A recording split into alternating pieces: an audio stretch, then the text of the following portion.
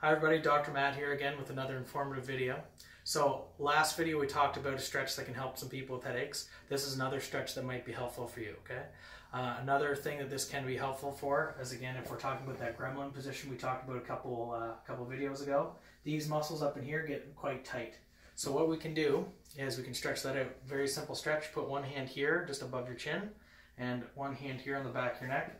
And what you're doing is you're pushing this hand in, and you'll feel a stretch right up through here. So these muscles can be sore and tight, and they can actually cause a lot of headaches. So what you want to do is hold that for 20-30 seconds and give that a whirl. Give us any comments or questions down below. Thanks.